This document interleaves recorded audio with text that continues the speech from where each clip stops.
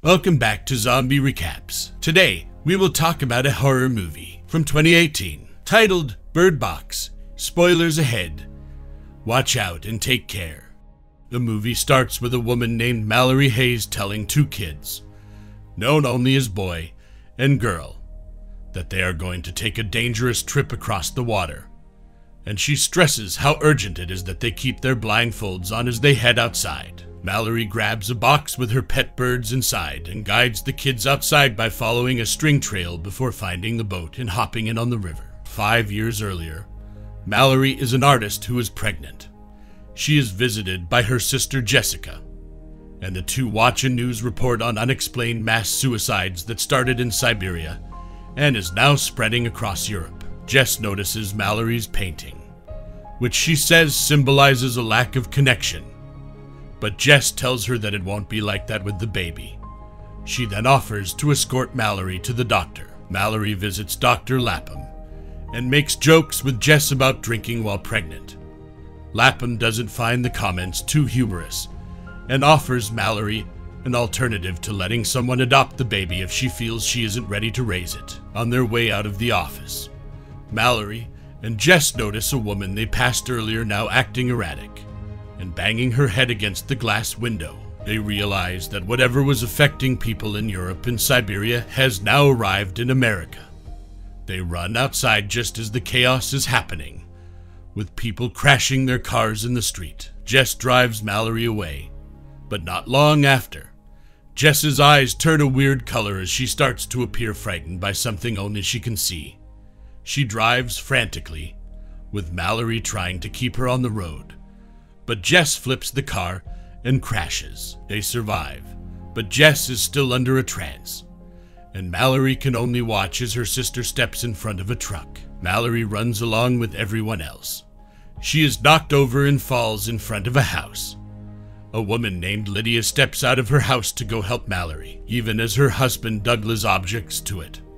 Before Lydia can help Mallory up, she appears to go into a trance and seems to be talking to her mother. Lydia walks into a burning car that soon explodes. A man named Tom helps Mallory up and runs into the house. They are followed by a cop named Lucy.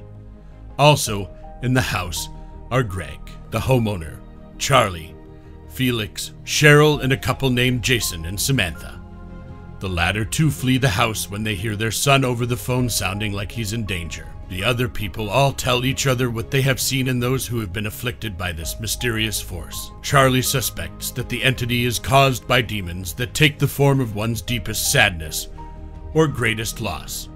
They all realize that the entity is invisible, and that looking at it will cause one to commit suicide. Mallory steps away from the group, and Tom goes to comfort her as she tells him what happened to Jess. The group then boards up the doors and places newspapers on the windows to prevent anyone from looking outside. 6 hours on the river. Mallory and the children continue to go down the river as it is now pitch black. Mallory makes attempts to contact people over the radio, and she starts to hear the entity whispering her name. Back in the past, a survivor named Olympia pleads to be let in the house. Douglas tries to prevent this, but Mallory grabs a rifle just in case. The others carefully allow Olympia into the house, and they see that she is also pregnant. Greg then offers to observe whatever is outside by checking out the transmitters in the house. He sits in front of the computers waiting to see something, and then it looks as though he does. And then the others hear a thumping coming from the room. They rush upstairs in time to see Greg tip himself over and smash his head against an edge, killing him. The others then destroy the computer monitor. Later that night, Olympia tries to talk with Mallory over their potential baby names, but Mallory just wants to be left alone. She walks around and thinks she hears a thumping noise in the house, but she finds it's just Lucy and Felix hooking up. 14 hours on the river. Mallory hears the voice of a man calling out and saying it's safe to take the blindfolds off. But Mallory orders the kids not to do so. He claims he has food and that he has seen the entity, saying there's no reason to be scared of it. Mallory takes out her gun and fires blindly. just before the man attacks her and tries to take her blindfold off. Mallory fights the man and kills him by hacking at him with a machete. The group has begun to run out of food, and they know help isn't coming. Mallory, Tom, Douglas, Lucy, and Charlie get together to go to the supermarket where Charlie used to work since he locked the place up as things went sideways. They paint over the windows and use the GPS to guide them. On the road, they feel that they are driving over dead bodies and try to ignore it. The GPS then starts going off over a proximity alert, meaning the entity is surrounding them. Tom manages to drive them out of harm's way. They get to the market and grab as much food as they can. Mallory sees some birds that she decides to take with her as pets. Suddenly, they hear the voice of Charlie's coworker Fish Fingers locked in a freezer and begging to be let out. He then starts going on about how the entity is beautiful and must be seen. Fish Fingers starts to break out while Lucy, Tom, and Douglas try to hold him back. Charlie then sees the entity and realizes he is doomed. He charges toward Fish Fingers and has them both shut in the freezer, where Charlie dies, letting the others return home. Fish Fingers' voice is still heard begging to be let out. That night, Mallory briefly bonds with Douglas over their personal problems. The others then hear what sounds like the car being driven away. They go into the garage and find that it's gone, and so are Lucy and Felix. 24 hours on the river. Mallory stops rowing to take a break. When she resumes, she bumps the boat into a sunken truck, and Boy falls out of the boat, but Mallory pulls him out and tries to warm him, but the food and blankets have fallen into the river, so she does her best to warm Boy up. She leaves the kids in the boat as she heads into the woods to try and gathers food. Mallory enters a building where she hears a noise and sees things moving on their own, being pulled by the entity. She manages to make her way out of the building, but the entity continues to whisper her name. Mallory fires her gun at the entity, which Girl hears, and so she leaves the boat to help Mallory. But she finds Girl and grabs her, scolding her for leaving the boat as they return to it. Tom tells Mallory about how he was stationed in Iraq, and he and his comrades would follow a man as he was escorting his kids to school in the middle of all the chaos. The two of them also start to develop feelings for each other. Olympia lets a desperate man named Gary into the house. The others aggressively search and interrogate Gary. He tells the others that some escaped mental patients came after him and his friend, forcing the two of them to look at the creatures. Gary's friend fought one of them, allowing him to get away and run to the house. He says there are also people outside not wearing blindfolds, willingly trying to see the creatures and wanting others to see them. Douglas doesn't trust Gary and tries to force him out of the house at gunpoint, but Cheryl knocks him out and lets Gary stay, and they lock Douglas in the garage. Olympia tearfully apologizes for letting Gary in and says she feels like a burden, but Mallory tells her she isn't. Olympia then asks Mallory to take care of her baby if something happens to her, and Mallory agrees. She then gives Olympia a Hello Kitty toy to give the baby. 38 hours on the river. We see Girl holding the Hello Kitty toy, indicating she is Olympia's daughter. Mallory gets herself and the kids under a blanket to warn them that they are approaching the rapids and that it will be the most dangerous part of the journey. She tells them that somebody is going to have their eyes open to navigate, and both kids volunteer, but Mallory decides it's not worth sacrificing either of them. So she says nobody will look, and they will just brave the rapids with blindfolds. Past. Both Mallory and Olympia begin to go into labor, while Tom and Cheryl help the women.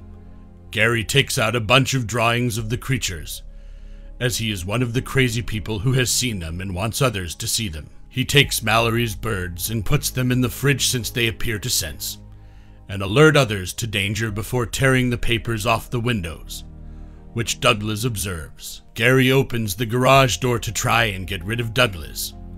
Meanwhile, Olympia gives birth to a girl, while Mallory gives birth to a boy. Gary enters the room and pulls the blinds up in front of Olympia.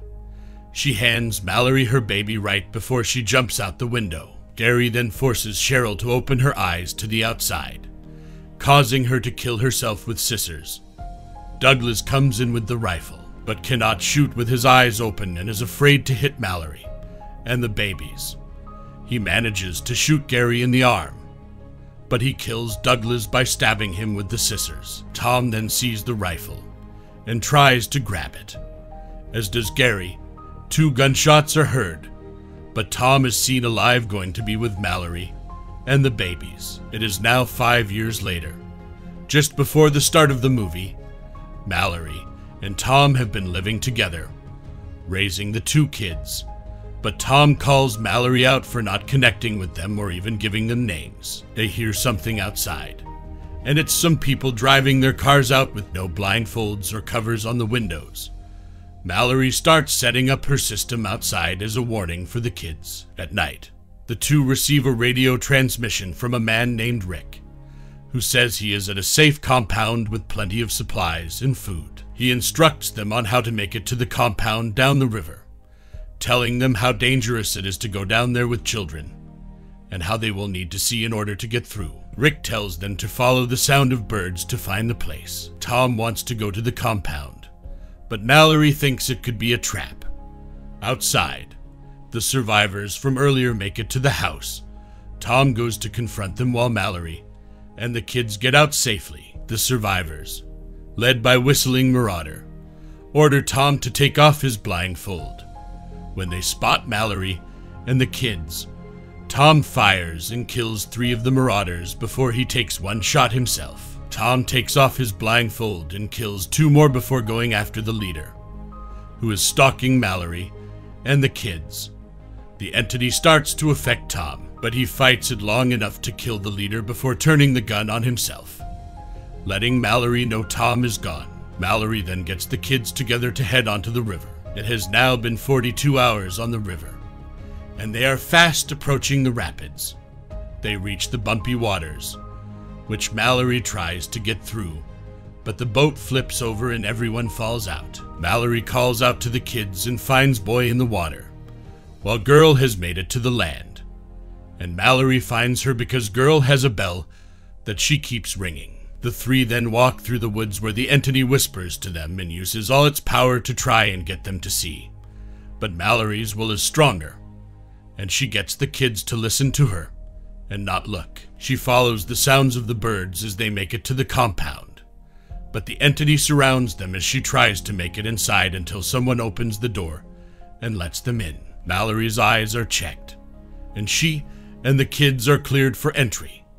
They meet Rick, and Mallory discovers that the compound is a school for the blind, and the people in there are protected from the entities. Mallory and the kids then find Dr. Lapham, who happily greets them. She asks the kids their names, and Mallory finally names them. Girl is named Olympia after her mother, and Boy is named after Tom. Mallory proudly says they are her children and she is their mother. Mallory then opens her bird box and frees the birds to be with the others in the sanctuary. That is all for this video. I hope you liked it. If you did, give it thumbs up, subscribe to Zombie Recaps, and turn on notifications so you can get notified by YouTube when we upload a new video. Thanks for watching.